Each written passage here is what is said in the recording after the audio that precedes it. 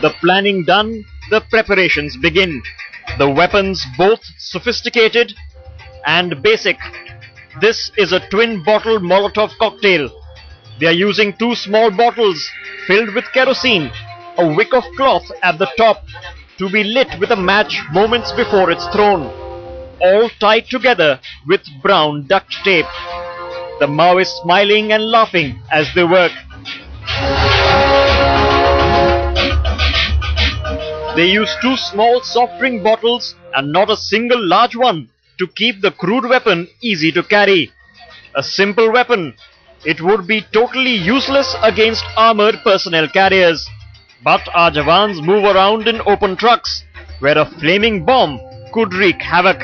While one group handles the bottles, the better trained cadres pull out the chips and wires. The green silicon and red wires. Ominous. This is the trigger for an improvised explosive device. Red, blue and green wires being carefully soldered together. 2 batteries attached. The kit assembled into a small black box. 1 lone green wire left exposed that will trigger the explosion. The training begins.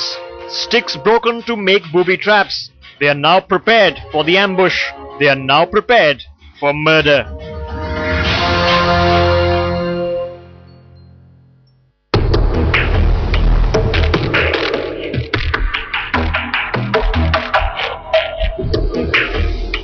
This is the killer arsenal India's brave hearts are up against.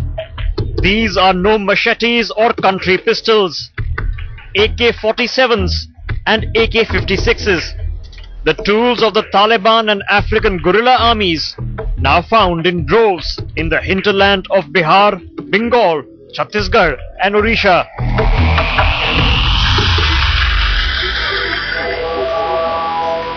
It doesn't end there. Submachine guns capable of firing 400 rounds a minute, used to brutally kill India's bravehearts.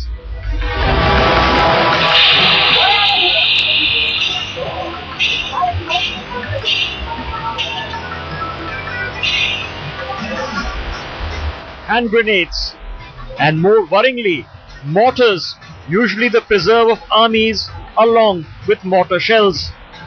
Here's a Maoist pulling out some mortar shells from a jacket pocket, the better to display them. Collected a huge amount of arms and ammunition, many of them foreign made. Bulletproof jackets stolen from security forces, put on display as trophies. Dozens and dozens of bullet magazines, carried in backpacks to ensure that when the hailstorm begins, it doesn't stop.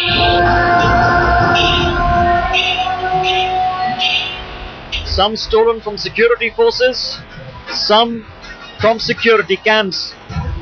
But where are the rest of these sophisticated weapons coming from? These weapons which are originating from other countries has come to the Maoists through our adjacent countries. This is violent propaganda, a shameless show of strength meant to strike fear and obedience. This is the prelude and the aftermath of the killing fields.